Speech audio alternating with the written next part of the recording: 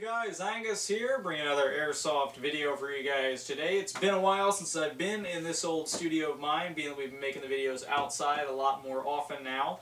So being in here, I can certainly tell it is certainly time for some spring cleaning and definitely need to clean this room out a little bit, but not the point of the video. Today's video is going to be an unboxing slash teaser video. Haven't done one of these in a while because I've just been so busy with videos piling up and such that just didn't have the chance to take the time to post a video of my first impression of some items. But obviously that's changing today with this video.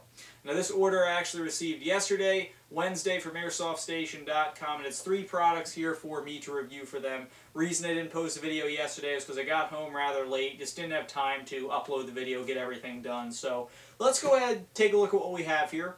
First obvious and largest piece is a piece of gear.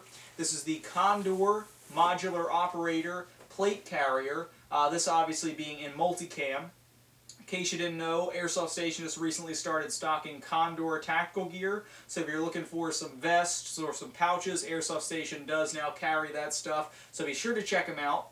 They do, of course, have the plate carriers. I believe the only one I saw on there as of now is the multicam one. Being that it's multicam, it is more expensive, runs you around $110, but certainly a nice plate carrier. Tried it on a few moments ago. It's rather comfortable, nice material on it. I imagine with these plate carriers, the weight's a lot evenly distributed on you. I normally run chest rigs, so I couldn't exactly tell you, but I actually really do look forward to testing this thing out in perhaps a game or something, because I've considered buying a plate carrier for myself before. And this one certainly is nice. Covered in MOLLE, of course. No pouches are included. You do have to purchase those separately, but with all the MOLLE, you can really deck this thing out, make it look as nice as you want it, and really set it up for your own personal loadout. So $110 at AirsoftStation.com. You got the MOPC. Next item we have here is a pistol. I generally don't like pistols, but this one's kind of unusual, something I don't always review, so it's a little bit nice. This is the Sig Sauer SP 2022 or 2022, whatever you want to call it.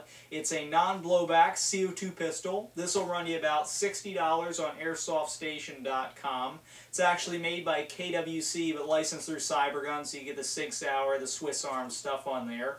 Comes in a bright colored box that tells me it's shooting 394 FPS, so probably 320, 300 FPS with .2s. Pop open the box top.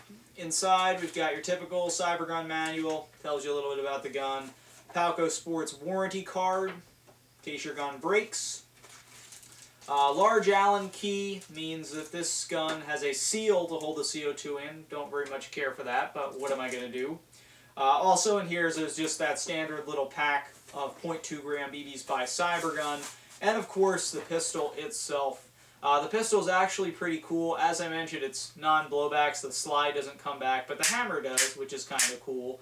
Powered by CO2, these non-blowbacks most of the time shoot a little bit harder than your GBBs, and they also work a little bit better in colder climates. This one's got a cool tactical rail up front, so you can mount an accessory or something on there. I believe has a 15-round metal magazine. This is where your CO2 is housed. The pistol frame itself is composed of plastic. However, the metal slide is, of course, metal, as I just stated in that statement there.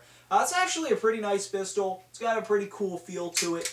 Nice thing also about non-blowback is that the recoil doesn't mess up your shot each time, because just the hammer coming back as opposed to the whole slide. So 60 bucks appears to be a pretty solid pistol, but we'll have to take a further look at that in some videos coming up this week. So let's package this thing back up, organize it a little bit better in a second.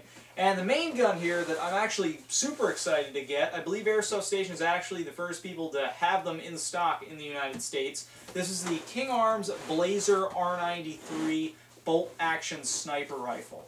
This is a unique looking rifle. I first saw it overseas and was like, I gotta get one of these when they come to the United States. So I asked for one to review as I just dropped the box there. Naturally it comes in that King Arms style box, red expressing this is the King Arms rifle. Remove the box top, set it off to the side to get a thin sheet of black styrofoam to keep everything in. And then you have the gun packaged rather well underneath, which I'll show you just after I get to this paperwork. We've got your just your Cybergun tells you how to clean it and do all that different stuff, as King Arms and Cybergun kind of work pretty closely together. Then you have the actual manual for the gun. And then, of course, you have everything else, which the gun, it does come disassembled. So I'm sorry, I'm not going to show you it assembled. You'll have to wait until tomorrow when we start posting the videos to actually see this gun. But certainly does look rather nice in its box. I really can't wait to actually put it together, get to hold it. I'll definitely post up a couple pictures on my Facebook page, Deathcore Airsoft YouTube, link in the description so you guys can see it assembled. Other things inside here would just, of course, be the two pieces to the gun. Appears to be a magazine. Not exactly sure how much this holds. I'm imagining somewhere in the 20-25 round area. Get a couple screws to hold the weapon together. An Allen key to put it together.